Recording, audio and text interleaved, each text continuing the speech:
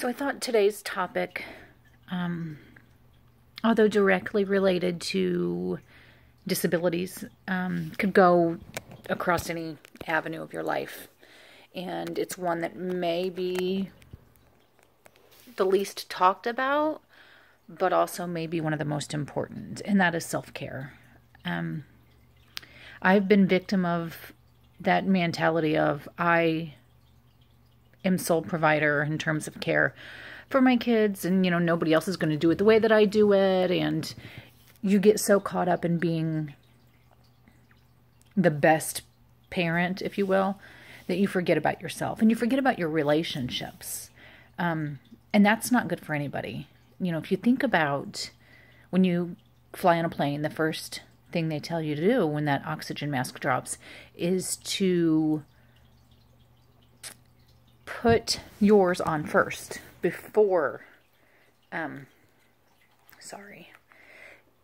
before putting on your child's or, whoever, if you're taking care of somebody, it could be an adult, it could be anybody. You should put your oxygen mask on first, because you can't physically put that mask on someone else if you pass out because you don't have enough air either. Put yours on first. Put yours on first. Put yours on first. We've all heard it a million times. The same can be said about just taking care of yourself, just general self-care. You have to take care of yourself first, or you're not going to be any good to anybody else. And it's hard to do. It took me years and years and years, and I'm just now getting to the point where I do it comfortably. And if I don't do it, I don't feel good. It used to be I felt selfish if I took time for me. Now, I feel bad if I don't take time for me. Self-care for me is going to the gym. I try to do it 5 days a week.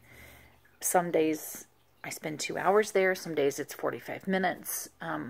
I'm still there. If I get the call from the school and have to go take care of my kids, I stop what I'm doing. I still respond immediately. But it's something that I need. And that doesn't have to be the same thing for you. Some people don't go to the gym, and that's okay too. But you have to find what works for you. You have to find a place where you can let everything go, where you don't have to think about being an autism mom, or who's got therapy when, or, oh my gosh, I'm bruised from last night. I'm exhausted. You don't have to think about those things. Maybe it's going for a cup of coffee. Maybe you're a runner, so you're going for a jog. You work out. You go out with friends. You paint. You whatever. You garden. Whatever it is that you enjoy, wherever you find peace. Maybe it's the library or the bookstore. Those are all great things. And that's just a small portion of what self-care could entail. It may be totally different for you. But you have to find that place. And you have to make sure that you're taking care of yourself. It's important. And it's also important. Sorry, I've got something in my eye and I can't see. I'm a mess today. It's important that you not feel guilty. And don't feel selfish. Last year, I decided I was going to run a half marathon at Disney. It was less about running and more about Disney. I got to run through Epcot and Magic Kingdom, which was pretty cool, and I did it. And I went for a long weekend by myself.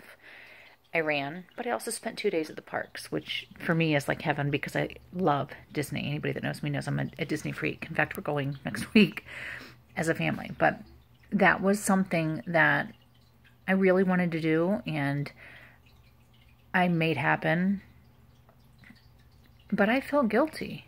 And I felt selfish because it's something my family enjoys. So what kind of mom am I that I went without them? But then I talked to one of the professionals that works with my kids, and I've known her for years, for 11 years. She's worked with my family in some way, shape, or form. And she'd always told me I needed to do things for me. And let's face it, it's hard to do. Well, it's finally sunk in, and I'll be 40 this year, and I'm doing it again. I am planning a long weekend trip to Disney World for me and some of my girlfriends. No family, no kids, just me and some girlfriends. And I don't feel selfish, and I don't feel bad. I don't feel guilty. It's okay to take care of yourself. It's okay to do things for yourself. Because in the end, I know, and you know, you're going to be doing those things for your children and your family anyway. And I can promise you, when I come back after a weekend away, I am more calm, and I'm more centered, and I'm more me, and I'm more patient, and it makes me love them more. You know, absence does make the heart grow fonder. So do those things. Don't feel guilty.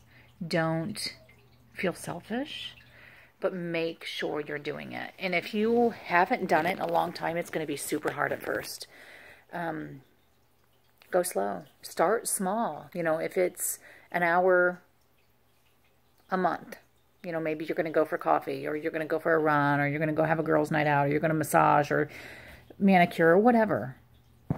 Maybe if you only go once a month, and you might realize how good you feel after, and you might realize you want to do it more often, and that's great, and that's okay to do. Increase it then, you know, twice a month, once a week, daily, depending on what you're doing. You have to take care of yourself.